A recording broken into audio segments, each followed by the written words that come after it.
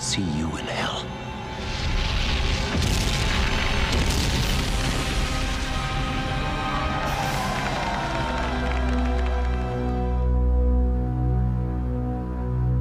When TNT came aboard with the 5th year of Babylon 5, they were looking for ways to make an event out of the launch of the show. They knew they were giving us our 5th year. What could we give them in return? And they said, how about a prequel? I always wanted to do a story that would let us use the resources we had to create a story that would set in motion the saga of Babylon 5. The story itself is ingenious in that it goes to the future to explain the past. For a lot of us working on the show, reading this made a whole lot of things click into place. You see all the parts and pieces you allude to over the course of the 5 years, but you never actually saw. The way that Joe was able to take the threads of what had been set up in the gathering and the storyline of Commander Sinclair and how Bruce's character wove in and out of this and where Jakar was in this, it really was well orchestrated storytelling. Working on In the Beginning was really a labor of love for us because all of a sudden we had the characters that we knew really well and we were going back into their past. This is where we learn where John Sheridan got his moniker of Starkiller by the Minbari, where we actually enact the taking out of the Black Star, their biggest ship.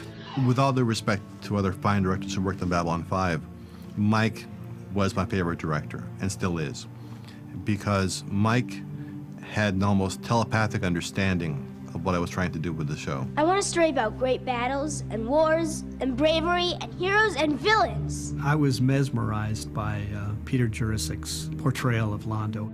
A story about great deeds, great empires, terrible mistakes.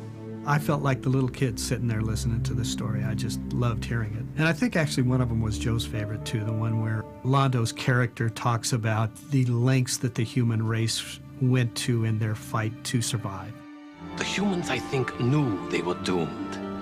But where another race would surrender to despair, the humans fought back with even greater strength. It was really a compelling story, and I think in that same sequence is when the president of Earth gave the call to arms for everyone to go and defend Earth that one last time. So I think those are probably, for me, the most memorable. You think in television, after you've been doing a show for a while, it would get easier.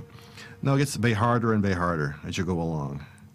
In fact, the crew actually, when they showed up after lunch with caps they'd all made up. See, I've been way hard on the front of it, because he made all of his nuts, but the result was always eminently worth it.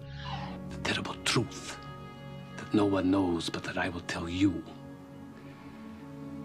is that the blood of many who died in that war is on my hands. There's a lot of exposition in our story to try and fill in the blanks, and I think any other approach to trying to do that would have not been as interesting as what he, finally decided to do. And it was just a pleasure for me to get a chance to realize the words. We went through a lot of our mythology, and it all started to really make some sense. Now, and I have to hand to Joe his genius in putting all of that together. He will have to be watched to ensure that he does not remember. Leave that to me. It let me prove the point, oh, this really is one big tapestry and story. I'll prove it to you by taking all these disparate episodes and tying them together into one nice, neat little package for you. Like all good things, it took them a while to work it all out.